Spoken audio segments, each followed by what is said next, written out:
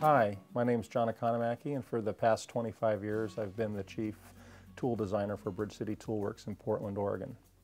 I moved to Portland in 1973 to be a school teacher at Lincoln High School, and it was a wonderful, wonderful job.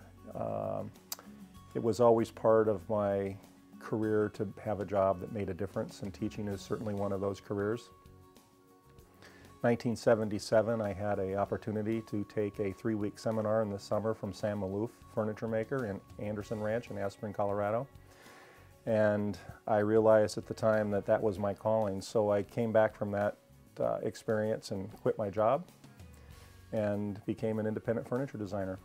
I continued to make furniture, design and make furniture, and had a wonderful career. I ended up with about a 3-year backlog in designs. And unfortunately for me, I ended up with a hyperallergic reaction to wood dust, and I had to quit overnight. I made everything that you could possibly imagine for residential, including clocks, wooden geared clocks, tables, chairs, and I had customers all over the world. Exhibitions in New York City, San Francisco, pieces in Tokyo. It was a trying time. I had to come up with a new line of work overnight.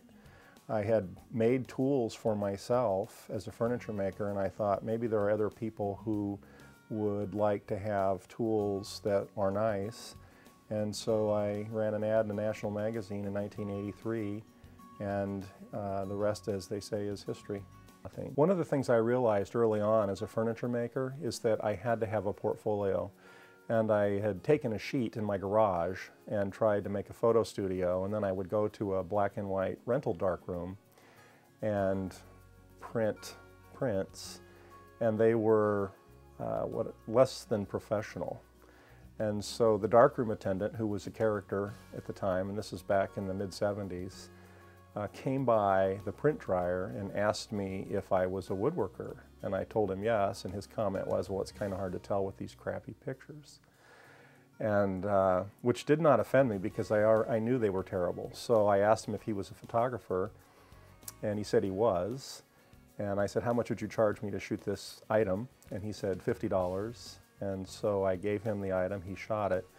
And as ironic as it may sound, that piece is in the Smithsonian. The very first professional piece of work I had photographed ended up being purchased by the Renwick Gallery. I learned early on that photography was a very important part of who I was and how it was my ambassador to the world, because obviously I couldn't go pitch what I was doing to people myself. So it's important. As a furniture maker, one day when things weren't going well, I realized as I looked around my shop that most of my tools, most of the time, sat and did nothing. In the old days, back in the 90s, early 90s, in fact 1992 is when I first started drawing on a computer, the only thing that was available was 2D wireframe work, meaning that if I wanted to create a box, I had to do so using wireframe tools. And now, when we work with solids, it's a little bit different. So you can see I went through about the fastest possible way you could make a wireframe cube. But with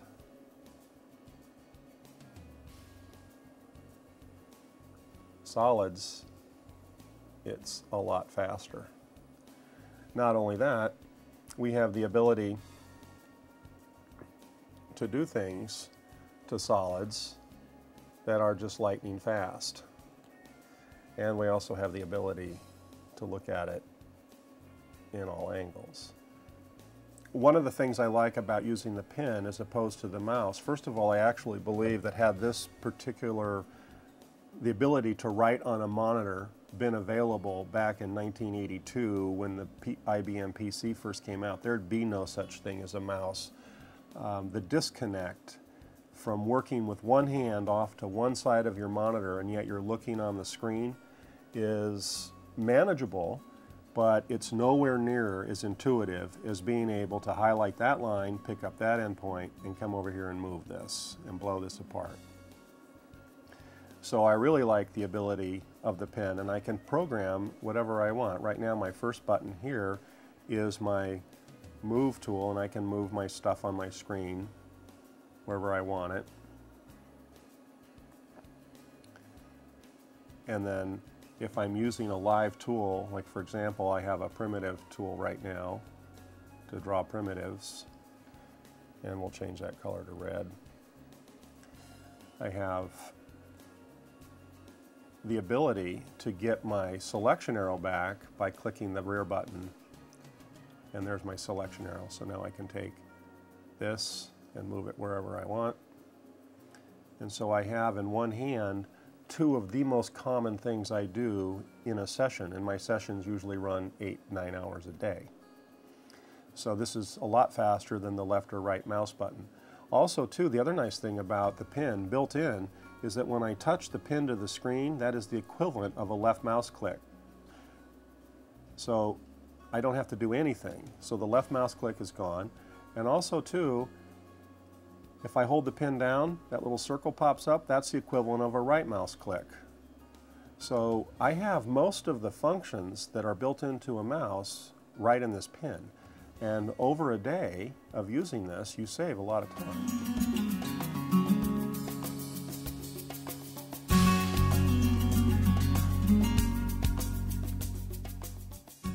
Once a year we make one tool, we call it our commemorative tool.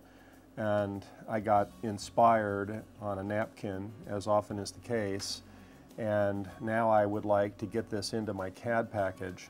One of the drawbacks to CAD is that it's almost impossible to do what I call doodles. Fortunately or unfortunately for me, I have no training, artistic training whatsoever, so I've developed techniques that work for me. One of the things about industrial design is that you have to have a starting point for every project. In this particular case, this is a hand plane. We're going to make it once. We're going to have a substantial expense in the tooling to have this cast. We're going to have all these custom parts made. And in this particular case, this handle has a sinuous quality to it that I'm going to be working on. And so I really like to work with broad circles. And the reason I like the wide width is it gives me some latitude when I narrow my pen down to come down and create a form that's more graceful. So this particular handle, it's the heart and soul of what I'm working on. So from these three circles, I would close my pen down. But this is going to work out pretty good.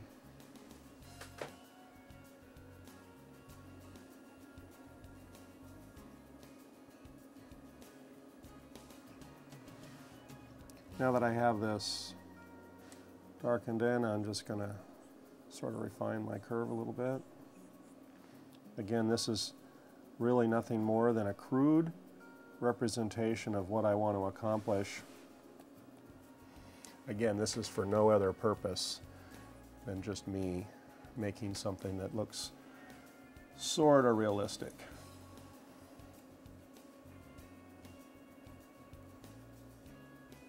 Really crude, but effective. And what I want my hand to do is fit in here, and I have no idea if this is going to be comfortable, but I'm going to design the tool around this.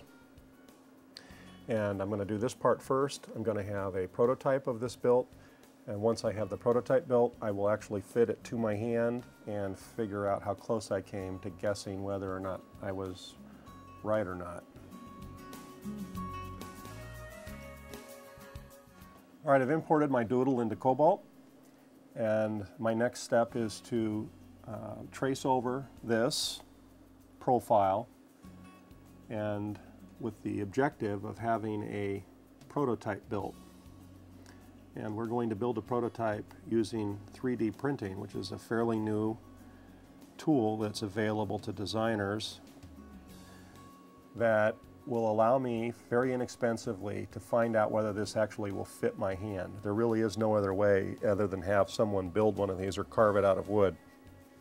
Neither option, of course, is inexpensive as having a 3D print made or a stereolithography print. So what I'm doing aesthetically right now, even though I know this part probably is going to need to be redone, is I'm trying to work out most of the other details that won't need to be redone and get those right on this go.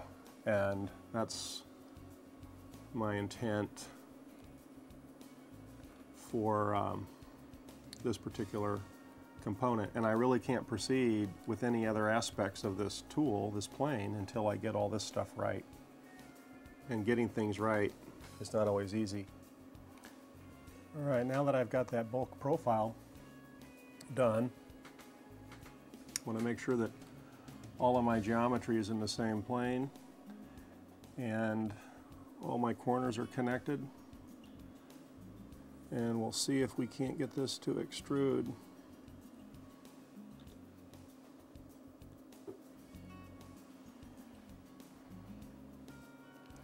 And we just extruded that, and the distance we're going to do that is 0.73.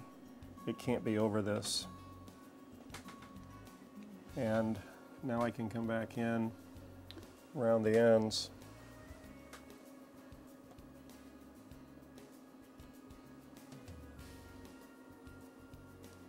And you can see that it's starting to take shape. Well, the next thing I want to do is take this center section out, completely out. And I'm going to do that also with an extrude move. I'm going to extrude this face. And I'm going to go in that distance. And that will be 0.24.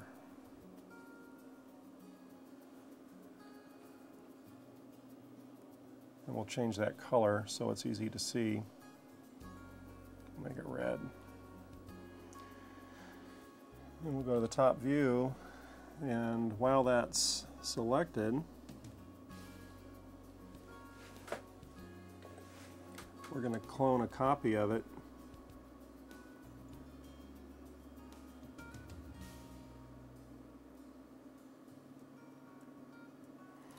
to there.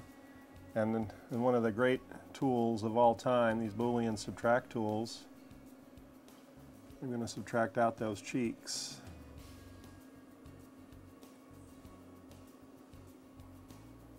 And now when you see the part, I've taken a big chunk of that out. Now I've got this basic profile done, and I've got some radius work and whatnot I want to do in here, but none of that really is that important until I find out if this fits the hand. So what I'll do right now is I'm going to export this. So in order to make sure that everything worked out perfect, I decided to make a field trip over to Sherpa Design in Portland and see Patrick, who owns Sherpa, and watch the 3D printing process. They have a fairly new printer that prints in color. I had never seen one before, and it's just a fascinating process. It works similar to like an inkjet printer. However, as opposed to the inkjets spraying ink on paper, what happens is that it literally fuses a very, very thin layer of a starch-like material. It's about 3.5 thousandths thick to the previous layer. So the model, my handle, would have been sliced in his computer into 3.5 thousandth layers. And then as that 3D printer passes over each layer, starting from the bottom up, it takes and prints the first 3.5 thousandth slice. And then on the second pass, it prints the second 3.5 thousandth slice. And so in this particular case, this tool being, there's probably 300 or 400 slices that got printed, and then we'll get a part back that will allow me to test it in my hand. Well, this is the stereolithography part that came back, and as I put this in my hand, it's got all kinds of issues, not the least of which is this is way too aggressive and sharp. It digs into the top part of my hand. This is too aggressive. It feels terrible.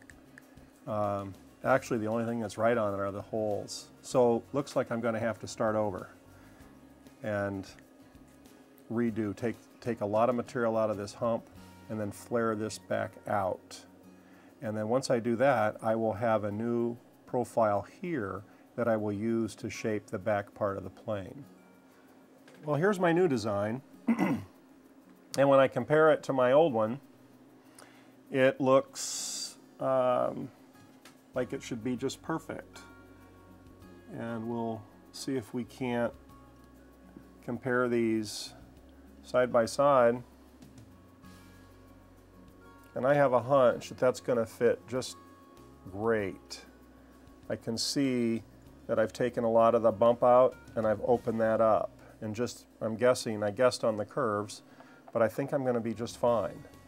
And I'll get that part back and one more final check before I commit to the rest of the tool.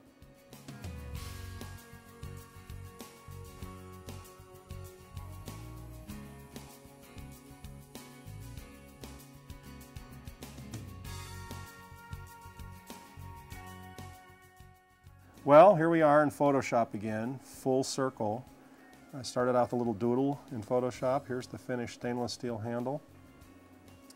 It's a beautiful photograph by Joseph Felsman. We've been doing business together now for over 30 years. He's got some fascinating digital photography techniques. This is actually an image that consists of about somewhere between 70 and 80 different shots, and they're composited together to bring out all the highlights and whatnot.